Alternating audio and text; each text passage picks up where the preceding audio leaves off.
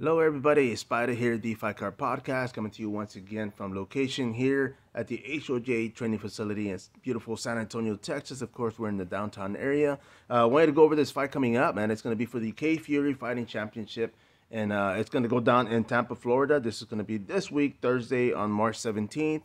Now, the promotion itself is going to go. It's going to happen inside the Seminole Hotel, Hard Rock Hotel and Casino, of course, and it will be available on the UFC Fight Pass. Now, I just did an episode on that event, and one of the things that caught my eye on this one was the fact that there's two title fights. There's one in the prelims, which is going to be with the amateur title, and two on the main card. Now, I'm a fan of regional promotions. I mean, of course, I've been following them for years. I've been covering the sport here in Texas and San Antonio for over 12 years, and one of the things that I like is now is that a lot of these fighters are getting up there a lot faster. And by that, I mean, not a lot of them have less than 10 fights. Not saying that's good, not saying that's bad, but I mean, I'm definitely liking the fact that they're not getting into the UFC battered and beaten up. A lot of these fighters, man. I mean, you saw them. Most of the pro fighters came over, and a lot of them were older, were slower. And with that whole, drug testing, of course, a lot of them started losing, man. But that's another episode. But on this one, I mean, of course, I wanted to go ahead and go over the fight card. Now, we've got what they're calling the next gen bantamweight title. And, of course, that's going to be for the amateur promotion, man. Palmer versus Castro, of course, both guys coming in with 3 fights each. Palmer coming in undefeated. So, of course, the hype is real.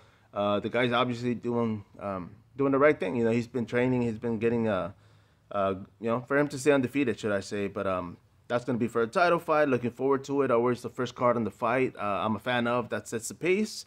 And the next fight, it's actually two guys making their pro debut.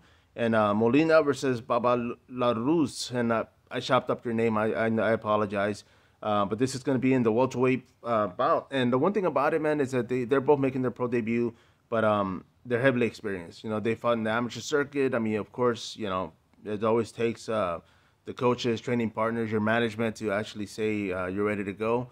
And obviously these guys are, but I mean, it's a great platform to go. Of course, it's not going to be on the UFC Fight Pass format, but I'm pretty sure what they've been doing is putting a lot of their fights on their page, which I think is beautiful. I mean, I enjoy watching that. Of course, everybody else does.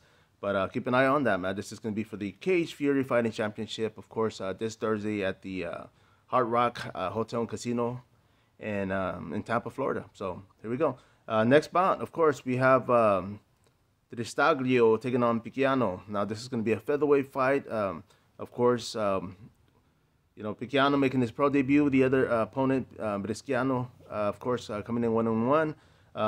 It's going to set the pace, of course. Like I said, it's going to be a featherweight bout. So both guys, I expect a lot of speed, a lot of movement, and a high-paced fight. We'll see how that goes.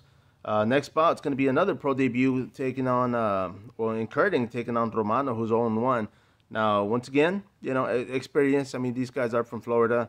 I'm not sure both guys are from Florida, but the promotion itself is. And being that it's an undercard, I'm pretty sure they're close to home, and that makes it for not so much a cheaper card, cheaper format, but I mean, it's just easier for them to get to the promotion without, missing a flight or, having car trouble driving across the states. But and up next, Hernandez versus Maldonado. Hernandez is 1-1. Of course, this is going to be a welterweight bout. I believe it's three 5-minute rounds. And Maldonado, of course, 1-0. So, of course, this is going to be the main event for the prelims. So that's got to be good, right? I mean, you're still main eventing a part of the platform, man. So definitely, looking forward to this. This is going to be Thursday. Of course, I just did a video. UFC Fight Pass, subscribe. You'll get your money's worth, man. No doubt. Now, we're going to go on to the main card. Of course, once again, this is for the Cage Fury Fighting Championship happening this Thursday in Tampa, Florida. Now, starting off the fight card, of course, for the main card, it's going to be Hancock taking on Kanchibekov. Of course, this is going to be a lightweight bout. And, Hancock, of course, 4-4, taking on 5-2. Experience, of course, like I said, I mean, both these guys, I'm pretty sure will be headlining the event soon, before getting the call. So excited about that. That's going to be in the lightweight bout. So, of course, that's a good bout. I mean, 145, 155, and 170, I think, are the hottest weight classes out there, man, when it comes to entertainment. Not to exclude everybody else. I love everybody, every weight class, of course. Next bout, welterweight fight. This is going to be 1-2. Fernandez takes on Lopez, 4-3. So experience versus unexperienced. Who's to say, man? I mean, of course, the guy's looking for that win. Actually plateau his fight record, and of course, in due time. But that's going to be in the welterweight bout. So once again, highly anticipated. I love those weight classes. Next one up is going to be Radk versus Piersma. Now this is going to be a welterweight bout, of course. Piersma 3-0 taking on the 4-3 experienced fighter. Once again, I mean, I'm not sure as far as their amateur records, of course, but both guys look like studs, so I'm pretty sure they're going to come out swinging. Welterweight bout, explosive knees, elbows. I mean, the works. Looking forward to it. Moving up, 11-7. Smith takes on Lewis, 5-1. This is going to be a bantamweight fight.